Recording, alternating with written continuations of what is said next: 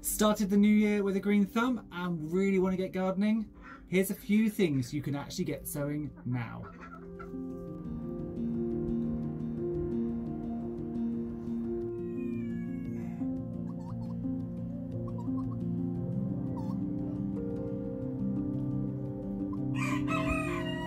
Hello folks, well we are in January, and if you're anything like me, as soon as we get there we tend to think spring is just around the corner. Of course it's not, and actually we've still got most of the winter to go, but if you are in the northern hemisphere and you're like me, you just want to start growing and preparing for the season ahead. And if you're looking for a dedicated list of seeds that you can sow in January, then check out the link here, which is seeds to sow this month, but also a playlist that you can use month by month to find out what you can sow in your garden. Now the main thing we're battling at this time of year are the cold and the hours of daylight. Now the cold has become really unpredictable over the last few years, and certainly in the UK the winter season down south is not how it used to be decades ago. We can't necessarily believe that we're going to get 3 months of coldness and snow and frost, because there's been some winters when I've been here that we've not had a hard frost at all. So that means that actually, as long as you protect your plants in a greenhouse or under a cloche or a cold frame or something like that, if you choose cold tolerant varieties, you can actually start growing fairly early on. The other thing is the hours of daylight. Now that is predictable, and that's going to be my and your biggest kind of hurdle for those of us now in the northern hemisphere wanting to start sowing, because until February kind of 14th, 15th, the hours of daylight aren't really sufficient to get plants going properly. Now you can of course start to germinate early, and I'm going to today, and you can start stuff in January and they will germinate. But you just run the risk of A, the hours of daylight not being long enough so you start to get straggly plants, and B, because there isn't enough daylight, your germination rate and your seedling growth rate can be fairly small. That's not necessarily a problem, but it does mean that they're at greater risk of pests and diseases, because you've got little plants that are fairly weak, and they can be attacked easily by diseases, and also it gives longer for those snails and slugs to kind of find them and eat away at them. Now the other thing that's also affecting me personally this year is that the garden out there is not going to be my growing garden for this year, because we are obviously picking up sticks. So I am not direct sowing anything, and things like aubergines and peppers that I would put in the house under heat now, I'm not, because we'll be moving and I don't want to sort of start things growing under heat that I then have to take somewhere else and keep under heat. So I'll be putting most things into pots, trying to transplant and build up nice little seedlings to pop out onto the farm, because we're going to be moving to the farm sort of at a stupid time. So we're moving in March, April-March time. March-April? March-April time. And that means we're going to be already into the growing season. So then setting up a market farm in May is really not ideal, because you've already missed 2-3 months of sowing. So I'm going to do as much sowing as I can here, and we're going to just transplant all of these little seedlings up to our polytunnel once it's up, so we can actually get some stuff into the ground this year and growing. So what have we got? So I'm putting in some little mini Savoy cabbages. They can just go, they don't need to be individually done, they can just be popped into this tray. Radishes, I'm just going to do a few drills of radishes along here. This obviously is a tiny cell, it's not going to fit many radishes in, but I've never grown them in a tray before, so I'm going to give that a go just so that I can get some radishes to eat here at home really. Some cosmos in this tray, some hollyhocks in this tray. Again, I want to create some plants for the farm, but also some mini plants so that we can actually go to farmers markets and things with plants to sell, because that's another income. And actually up here I've got some nice little hollyhocks. They are in desperate need of potting up. You can see the roots are coming through, but they're nice sturdy little plants that we grew last year, and these are going to be going in the lookout. So at the top of the pit, we have the area where we've got we're going to have an ornamental wildflower meadow. So it's going to be longer grasses and some wildflowers, but also some ornamental flowers popped in there as well to boost diversity and pollination and nectar. And these hollyhocks are going to be part of that. So that's going to be in there. And then I'm putting in a few carrots. They obviously need to go into deeper trays because they're going to create their root systems and go down. I'm not going to sort of plant these out. I'm just going to grow them in these pots. So I won't be putting very many in, but I'm just going to see how many I can get.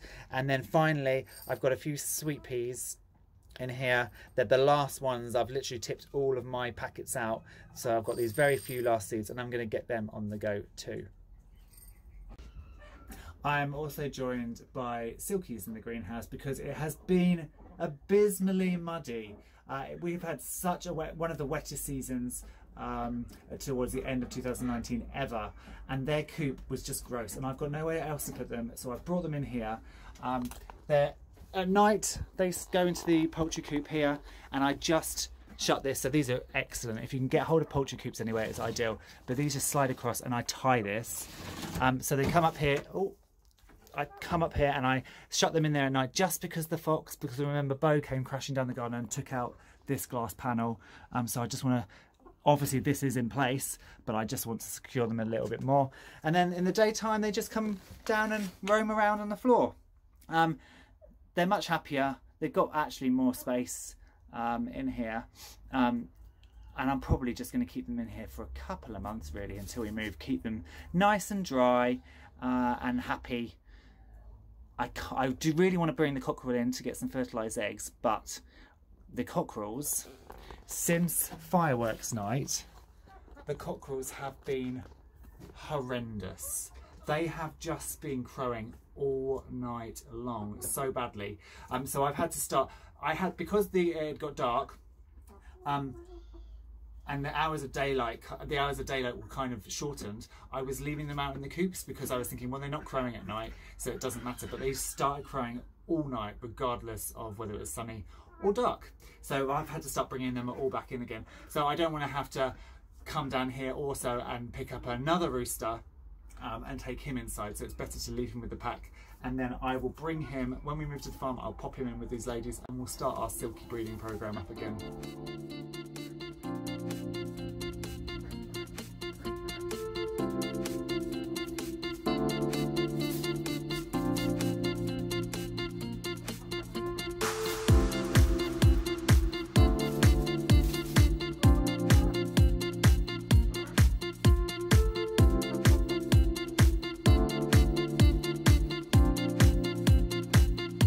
So planning any garden is hard enough and your growing season ahead, and it does take quite a lot of effort just to kind of sit down, work out what you want to grow, work out what you want to eat, and then certainly if you are also planning to go to market, working out what are going to be your cash crops and what people are actually going to want to buy from you.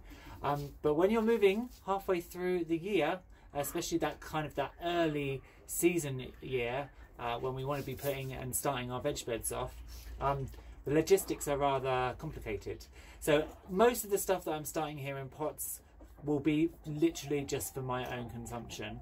I will probably do some quick cash crops once I get to the farm. So then I'll throw in some, I'll have the summer months.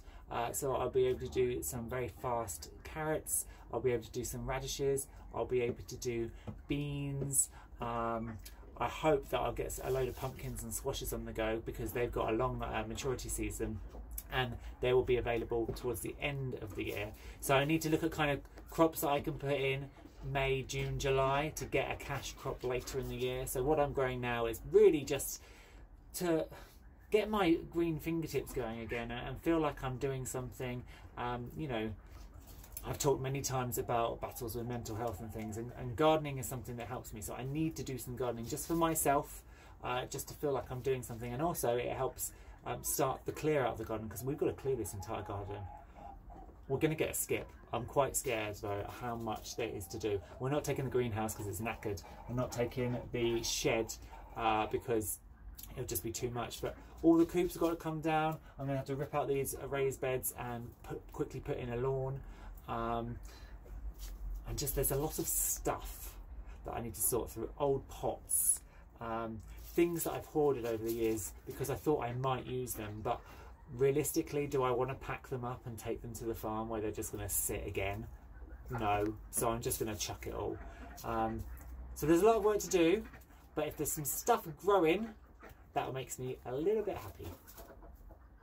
So I'm going to crack on, get these seeds sown, give them a bit of a mist spray to just dampen that soil. I don't want it to be really, really wet, and I don't want them to be sitting in wetness, especially this time of year, because it's cold and it's not going to evaporate. So just a mist spray across the top.